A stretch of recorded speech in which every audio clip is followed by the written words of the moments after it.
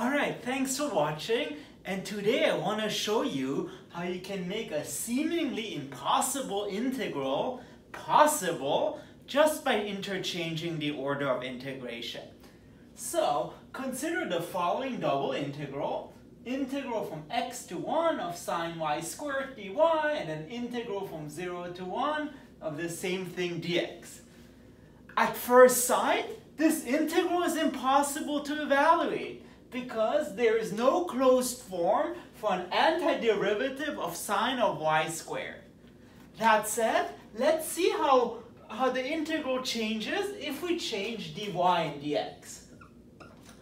And because the bounds of integration depend on variables like x and y, we have to be a bit more careful. You can't just put integral from x to 1 here because the outside integral only has to have constants. So the trick is, as I said, change x and y. And first, let's see what region is represented by this integral.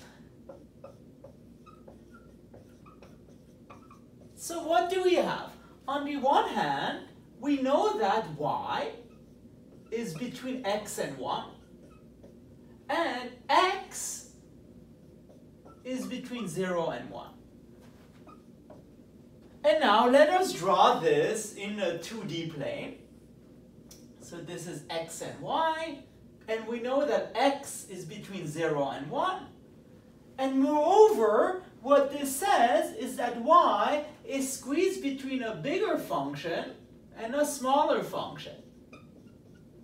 So here the bigger function is 1, and the smaller function is x.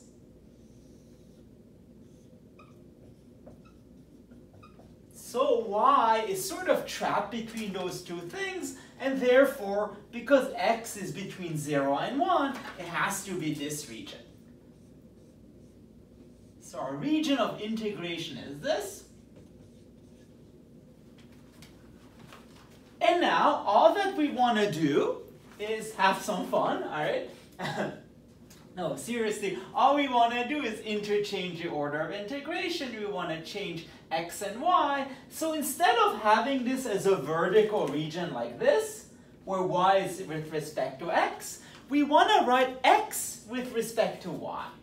So we want to change this into a horizontal region.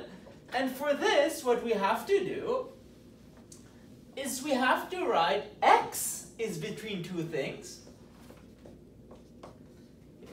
and y is between two things. Where the important thing is, for the outer integral, for this y here, we need to have constants, and for x, the things can only depend on y. And so now look, from this picture, what did we have? That was y equals to x, and that is y equals to 1.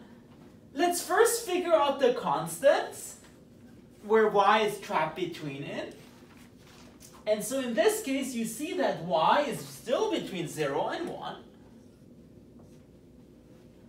And for the x, before we had something is between bigger and smaller, for horizontal things, we have that x is between the rightmost function and the leftmost function. And so now looking at this picture, well, the leftmost function is just a 0 function, so this straight line. And well, for the rightmost function here, if you want, this is right and this is left.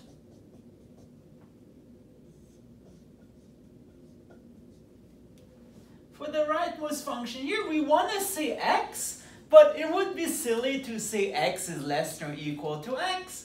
What's important is that this thing depends on y, so instead of writing y equals to x, you just solve for x in terms of y, which is pretty trivial here.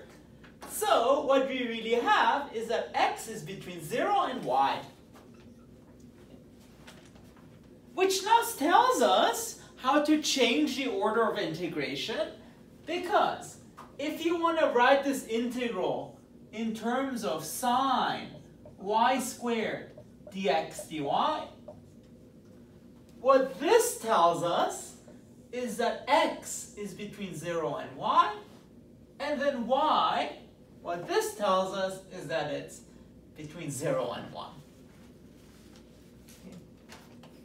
Write this down. I'm gonna, if you're writing, I wanna erase this whiteboard. Okay.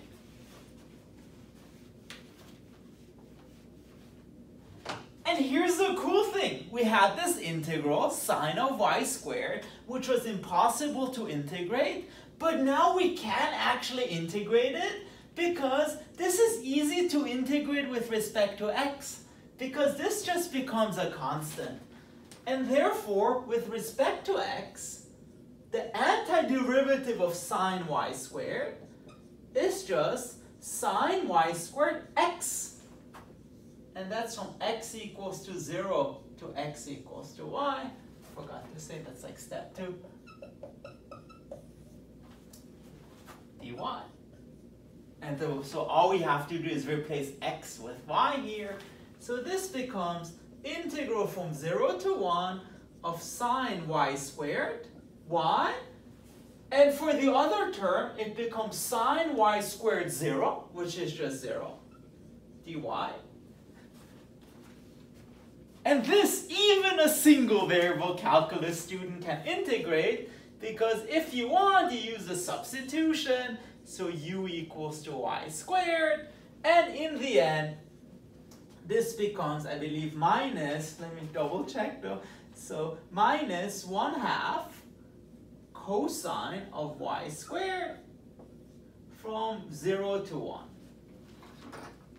Because, antiderivative of sine is minus cosine, but if you differentiate y squared, you have a 2y, and to get rid of, that 2, you just divide by 2 here, and then in the end, you do get minus 1/2 cosine of 1 plus 1/2 cosine of 0, which just becomes minus 1/2 cosine of 1 plus 1/2.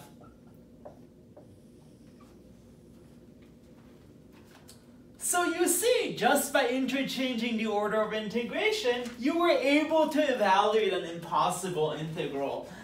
And this is very cool, and also I believe this shows how multivariable calculus is so much stronger than single variable calculus.